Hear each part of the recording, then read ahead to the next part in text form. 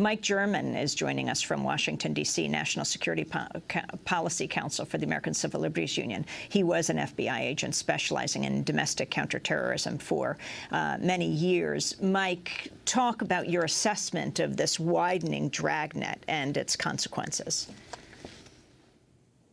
Well, I think part of the problem is sort of the scope of this investigation and the aggressive tactics that are being used when there isn't any public evidence to suggest these people pose a threat. In fact, the FBI spokesman said immediately after the raids that there wasn't a threat to the community. So it sort of leads to a question of why there is this nationwide, early morning raids as if these are mafia groups when it's clear from the materials that are being seized, the materials that are being requested in the search warrant returns that are public, that a lot of this is associational information that's being requested, address books, computer records, literature and advocacy materials, First Amendment sort of materials. So this creates a huge chill beyond these activists or their associates to the entire advocacy community where, again, these people, as already stated, have long-standing advocacy histories, are organizers, know a lot of people in the community. So it creates a chill throughout, and it damages our democracy because people start to be afraid of participating in the political process. And that really is a huge problem beyond, the scope of just the individuals involved in this case. And, the fact that the FBI is doing this without, and using terms like terrorism to describe these individuals creates a huge chilling effect that we really have to be concerned about.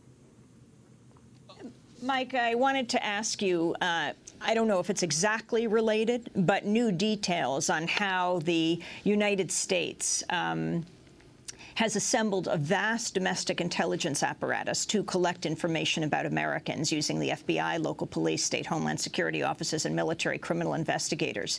Another Washington Post expose on this, the FBI operating a massive database known as Guardian with the names and personal information of thousands of U.S. citizens and residents who've never committed a crime but were reported to have acted suspiciously by a local police officer or a fellow citizen. The database containing over 160,000 suspicious activity files.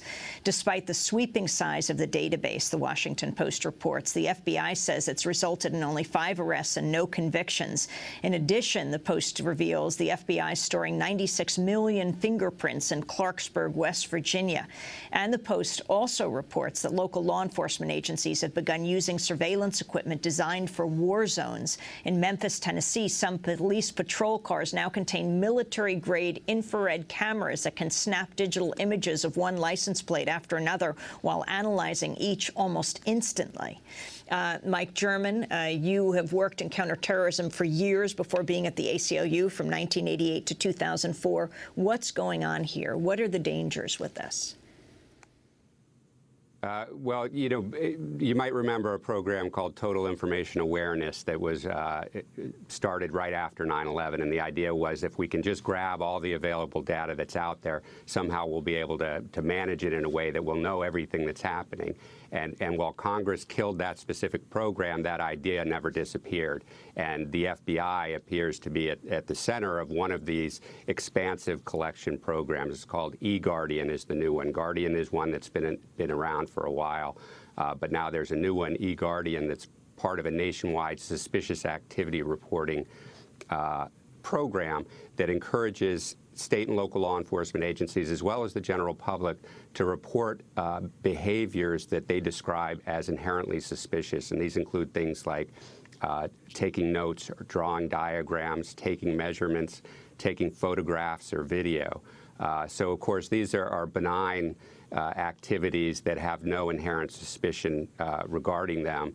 So what we're concerned with is what people will really be reporting is people that, because of their own personal bias, are already suspicious of. It won't be everybody who's taking notes. It's only going to be that person who wears religious garb that they are religiously biased against, or, a person of a specific race or nationality. So what this allows, this sort of reduction in standards allows the collection of material against people who are not even suspected of being involved in wrongdoing. And that is really an open door to abuse. And we have Freedom of Information Act requests outstanding for the eGuardian program. We're interested in a lot of different new FBI programs. There's a domain management program, which purports to allow the FBI to collect racial and ethnic demographic information and map our communities across the nation by race and ethnicity.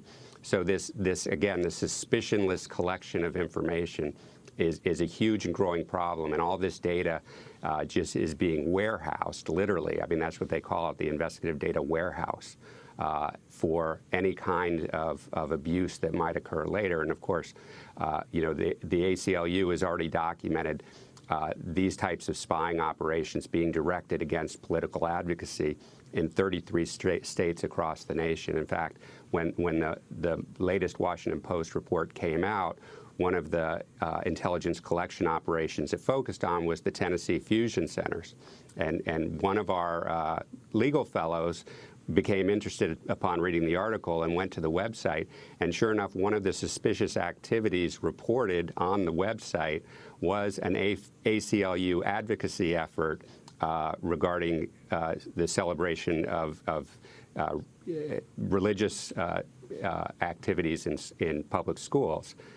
So clearly they're collecting information about political advocacy, and this is part of the larger problem across the country. Well, Mike, I'd like to ask you, this is not the first time in U.S. history that we've had these problems. I think back, that you mentioned total information awareness, but going back even further, several decades ago, the Church Commission uncovered all kinds of spying by the U.S. government on legal dissident groups in the United States. And of course, back in the 1920s, during the Palmer raids, there was all kinds of government attempts to round up people who were involved in what is normally legal but opposition politics of one kind or another.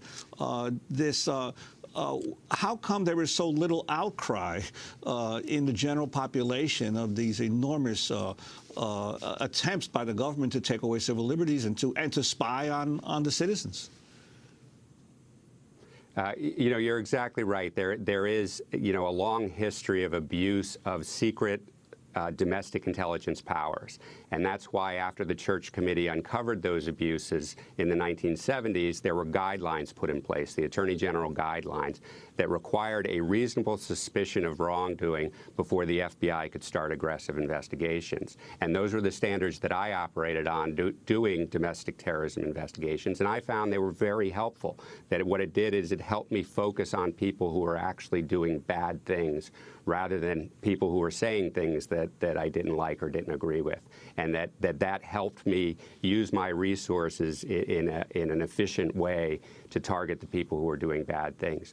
And unfortunately, after 9/11, those standards have been diluted significantly to where now the FBI literally requires no factual predicate to start an investigation. And as far as the public outrage, a huge part of the problem is, again, these activities are taking place in secret. So it's hard to know how they're impacting any particular group or individual. And that's why we set up a website, the Spy Files website, aclu.org/spyfiles, where we're collecting a lot of this material. And, you know, it's not just the FBI that's spying now. It's Department of Homeland Security. It's the Department of Defense. It's state and local law enforcement agencies that are involved in these activities. So, you know, this Washington Post story, I think, will be a big help to let people know that, you know, your innocence doesn't protect you anymore, that you know, they can literally start collecting information on anyone. And you know, we had a recent case in Maryland where the Maryland State Police were spying on political activists.